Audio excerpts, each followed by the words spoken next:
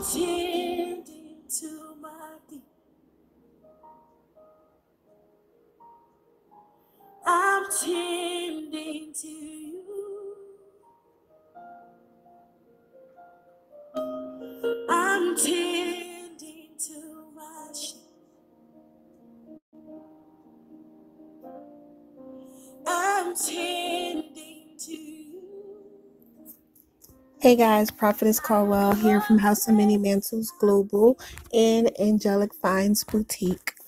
I'm here bringing another part of the Kingdom Spouses Revelation Word, and I just wanted to add a little bit to the first two that I recently released, as God has been impressing on my heart to release more. I'm the great shepherd. So I'm calling this one Kingdom Marriages Part 3. You're about to meet. And today is October 30th, 2022. And so, beloved, God has a unique word for you today. The Lord is saying that you are about to meet your kingdom spouse. You're going to meet face to face. You're going to know who they are. You're going to know that they've been sent and assigned to you, that they've been ordained by God for you. You are about to meet. The Lord showed me in Genesis 24, after the preparation of Rebekah, that it was the divine time appointed for the two to finally meet. The time had finally arrived. And so if we remember in Ecclesiastes chapter 3, the word says that for everything there is a time and a season. And actually in the New Living Translation, it says a time for every activity under heaven, right? Every purpose. Some translations, the King James Version says every purpose.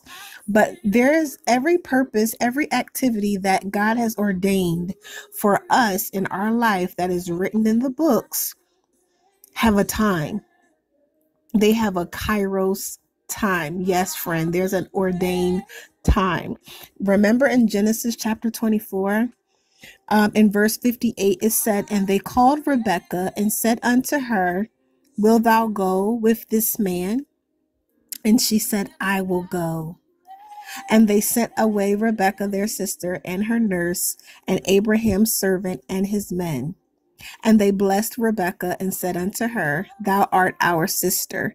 Be thou the mother of thousands, of millions, and let thy seed possess the gate of those which hate them. And Rebekah arose and her damsels, and they rode upon the camels and followed the man. And the servant took Rebekah and went his way." God says that this is your time to meet. You're about to come face to face with the one that God has ordained to walk this walk with you, in the name of Jesus. And to the daughters of Zion, the Lord says he is going to wonder at you. He's going to marvel at everything about you. He's going to stand in awe of you. He's going to be so mesmerized by you because he's not used to seeing someone like you. He's going to be so overjoyed and ecstatic in his spirit that even if he doesn't say right away or even express it right away, just know that in his heart it is Mary. He is thinking about you. He is thinking of you, and he is thanking God for you. So the Lord says, be still, because he's mesmerized by you. And so you may not see the initial reaction or emotion that you seek, but the Lord says, trust me, he's mesmerized by you. Verse 21 in Genesis 24 said, "And the man, wondering at her, held his peace, to wit whether the Lord had made his journey prosperous or not." You're going to be so different, so anomaly that he does not know how to take you, woman of God. He does not know, is this a joke? Is someone playing a prank on me? Am I being bamboozled? Sons of God, the Lord says, no, you have not been bewitched. You have been blessed.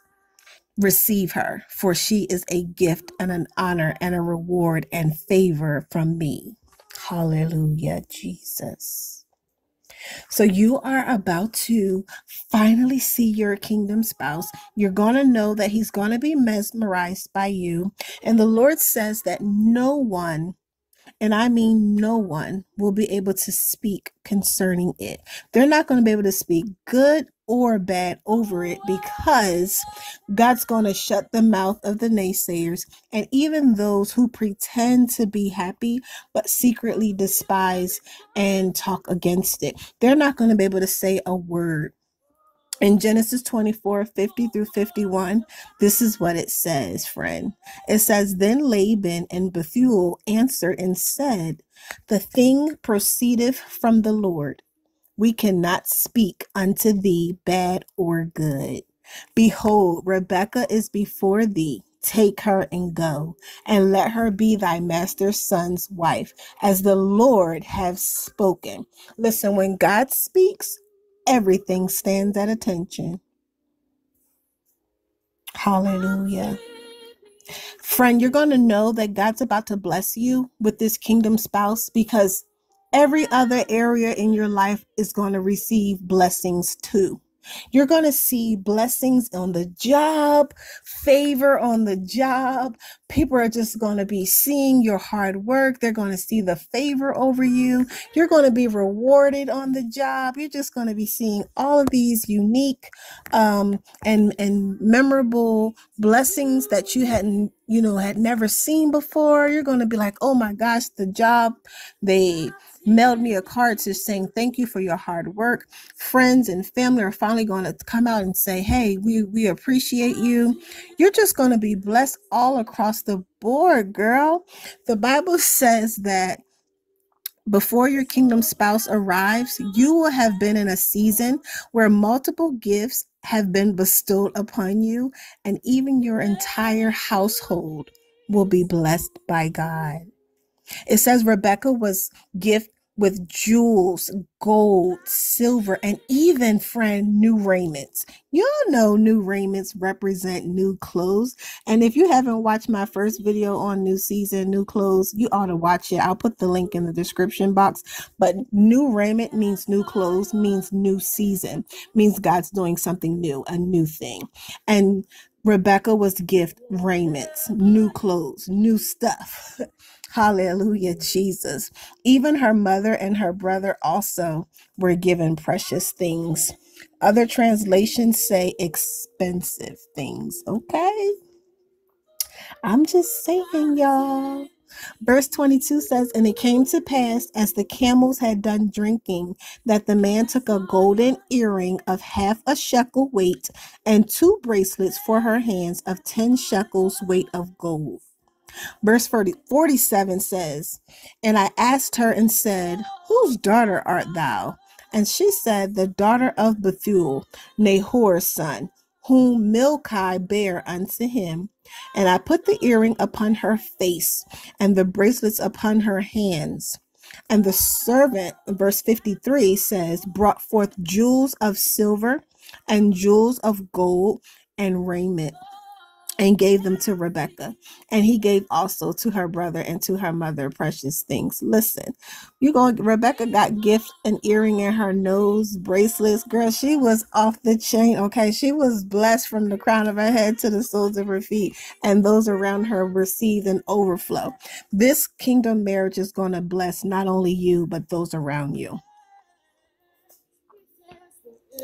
The Lord says also that you're going to be blessed by the Most High God. You're going to be blessed of the Lord. Your friends and family will receive instantly. Verse 28 says, and the damsel ran and told them of her mother's house these things. Verse 29, and Rebekah had a brother, and his name was Laban, and Laban ran out unto the man unto the well. Verse 30, and it came to pass when he saw the earring and bracelets upon his sister's hands, and when he heard the words of Rebekah, his sister, saying, Thus spake the man unto me, that he came unto the man, and behold, he stood by the camels at the well. Verse 31 says, and he said, Come in, thou blessed of the Lord. Okay. Wherefore standest thou without? For I have prepared the house and room for the camels. Listen, why you out there, son-in-law? Why you out there, daughter-in-law? Come into the house. Come into the family. You are blessed of the blessed. You are blessed of the Most High God.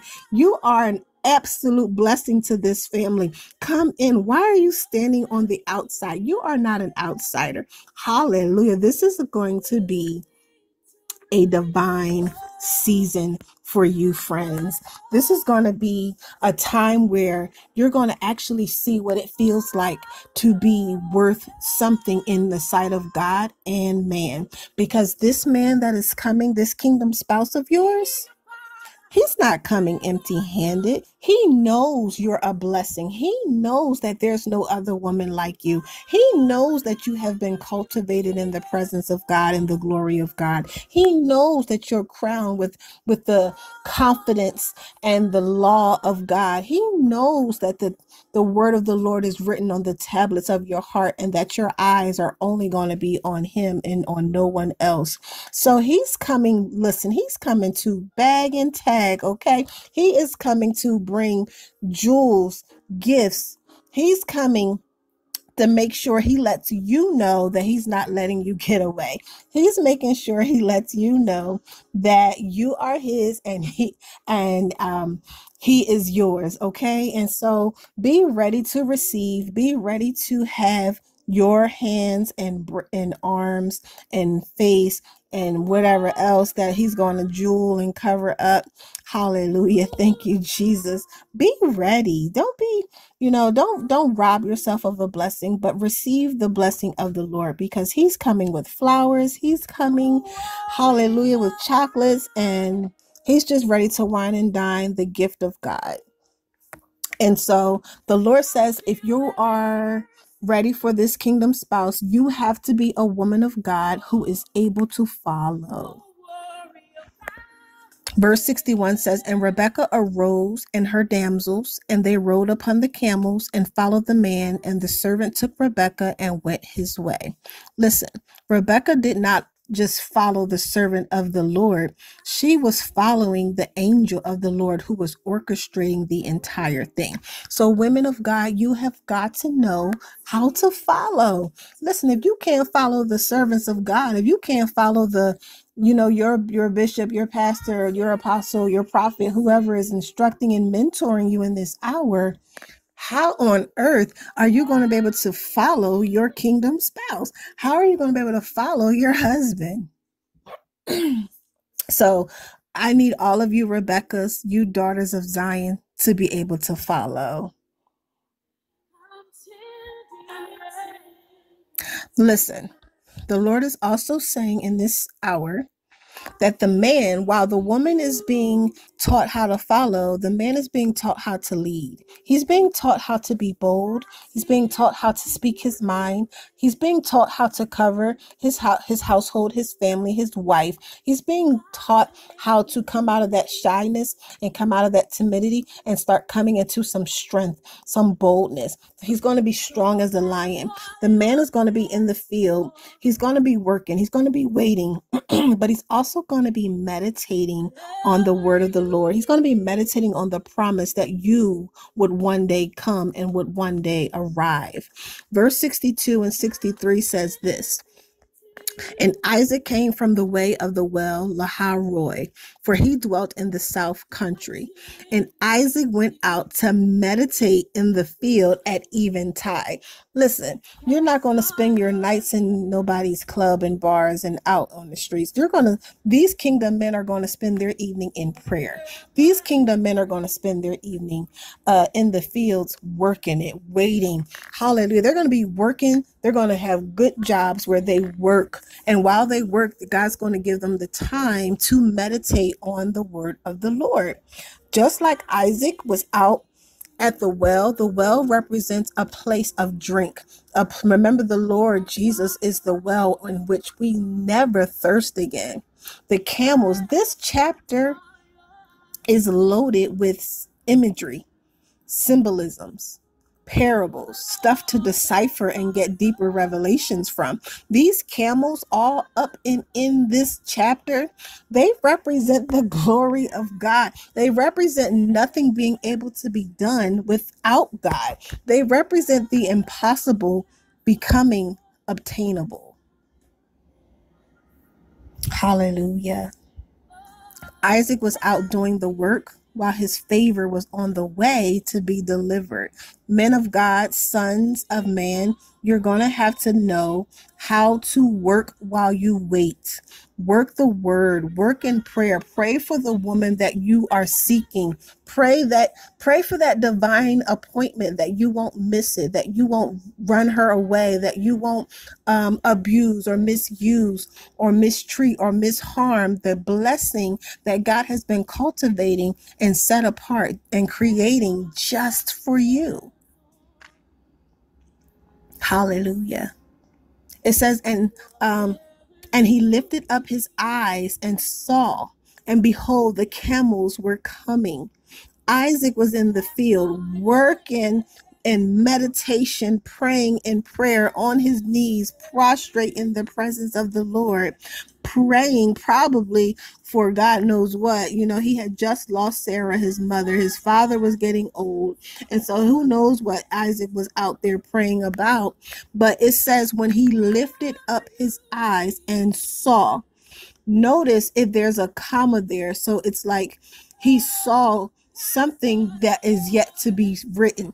And so I believe Isaac saw a vision. He had a revelation. He received some type of visit or visitation, a visual or a vision showing him that his kingdom spouse was on the way. He saw, I believe, Rebecca in the spirit, because it says he as the camels were yet coming, so they weren't quite there yet, they were still afar, but yet in the spirit during meditation he saw her coming, and she saw him in the natural. It says, and he saw in the spirit, you know, he saw, and behold, the camels were coming. And I told you, camel is symbolic of something that is impossible to accomplish without God's help. So Rebecca looked up. My God, glory be to God.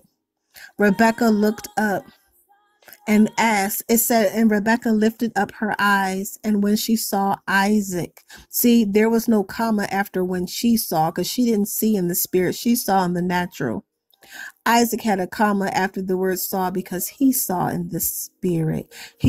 God is going to show these kingdom men the women that are coming, so that when they arrive, they're make no mistake about it. These are not devil sent. These are not demonic women. These are kingdom women sent, covered by God, clothed by God, touched by God, anointed by God.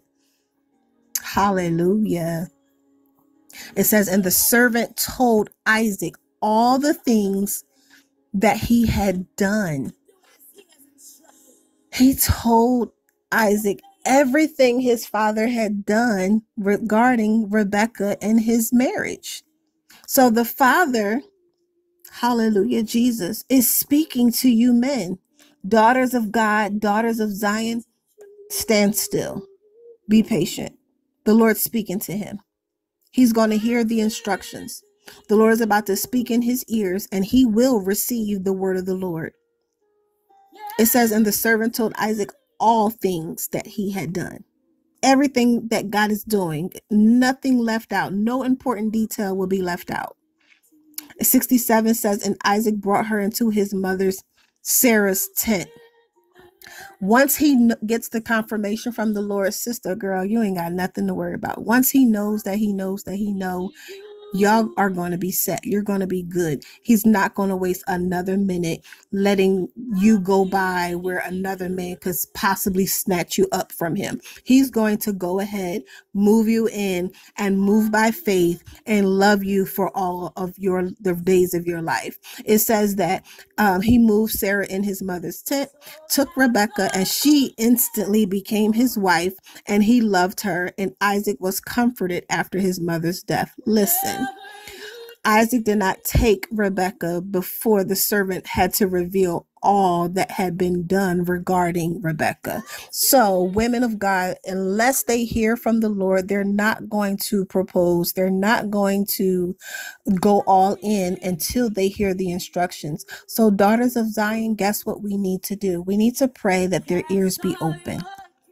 We need to pray that they receive once their ears are open. Hallelujah, Jesus. Men of God, just know that when you do decide to propose and pull that ring out of your pocket, know that it is the Father who will give her away. She has been covered by God. He is going to release her to you. And even though a natural father may walk her down the aisle or not, just know that Holy Spirit will be with her on that day. Everything about her and you and your union will be ordered by God. He will definitely orchestrate the entire event, and it will be historical, written on the pages of heaven, and he will be the third cord that's wrapped around the two of you. It says that when Rebekah lifted up her eyes and she saw Isaac, that she lighted off the camel, and she said to the servant, "What man is this? Who is this walking in the field to meet us?" And the servant said, "It is my master." And it says, therefore she took a veil and covered herself. Daughters of Zion, when this man comes to you, you don't have to say a thing. God's going to already instruct him that you are a daughter who has been covered by God. Hallelujah. Men of God, she is behind the veil at the moment. But praise Jesus, you're about to meet.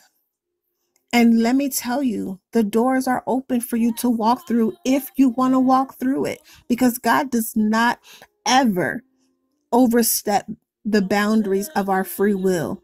And if you won't make the move, guess what? He's going to take her to someone else who will. Why? Because just because you don't want to, or you're going to let your fear make you miss this moment, because she has been faithful, God's going to find her another who has been faithful. Same thing with you women. If you are too afraid to go all in when he comes, God's not going to make the man suffer because you're not ready. That's your free will. You can be lonely, broke, busted, and disgusted all your life if you want to, okay? But the sons of man, those that have been faithful, if she denies your proposal, do not quit. Don't get mad. God has another. He's not going to overstep these free will boundaries that we have. But if both parties are willing to be blessed by God, then the doors are open. Revelation 3:7 says, "These things says he who is holy, he who is true, he who has the key of David, he who opens and no one shuts, and shuts and no one opens. I know your works. See, I have set before you an open door, and no one can shut it." Hallelujah. The two of you, when you walk through these doors, Mark 10:9 says, "What therefore God have joined together, let no man put asunder." That word asunder means to scatter. In other words, nothing will be able to break your marriage into pieces. In fact, you're going to be so sturdy. You're going to be like a palm tree, bendable. No matter what storm hits your way, you're going to bend through it and stand straight and tall afterwards. Hallelujah. So, men of God, moral of the story, you need to meditate while you wait. Women of God, moral of the story, you need to sit still and let him be in awe of you and be mesmerized by your beauty and your glory and your anointing. He's taking it all in. Let the man look at you for a minute. Let him just go all in and be rejoiceful and merry in his heart. Let him be giddy in his spirit, okay? And let him just thank the Lord that he finally found you. Let him gather his thoughts because he's probably speechless. And let him just move by the anointing and the grace of God, because everything this man is going to do regarding you, it's going to be so romantic. Remember in part 2, he's going to have the traits of a romantic, I don't know what they call him, like a hopeless romantic. He's going to be so sweet and sincere and endearing. It's going to be worth the wait. I promise. I've seen this in the spirit, and what God has shown me, I can't unsee it. So worship while you wait, and worship even while doing warfare for him or her, because trust me, when God is raising up a Pharaoh, when God is raising up a Moses, Satan is raising up a Pharaoh to oppress and come against that Moses. But Moses, you will stand strong. Rebecca, you will arise on that camel and be lifted up on high. And you, Isaac, you will be in the field and you will get a visitation and you will see the instructions of the Lord. So Father God, I just pray for them right now. I pray for your sons and your daughters. I pray for every last one of them in the name of Jesus.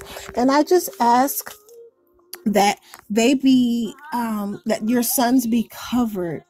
I prophesy that they shall be formed of the particles of God. I speak life. I speak the Ruach. I speak the breath of God into their souls and every aspect of their being.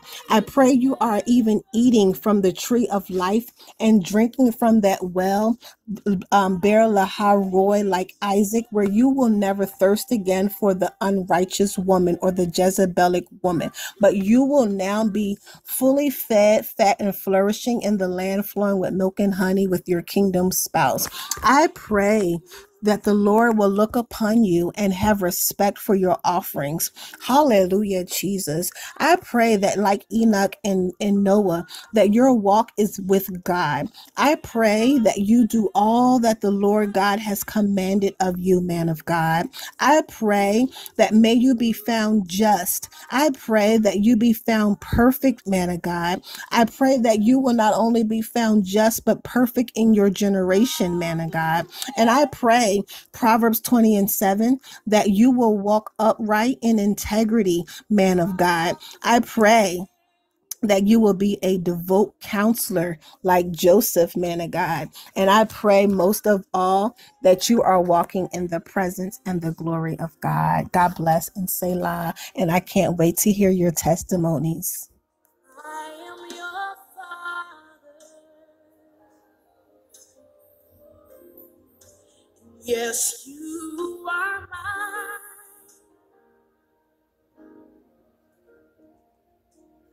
No matter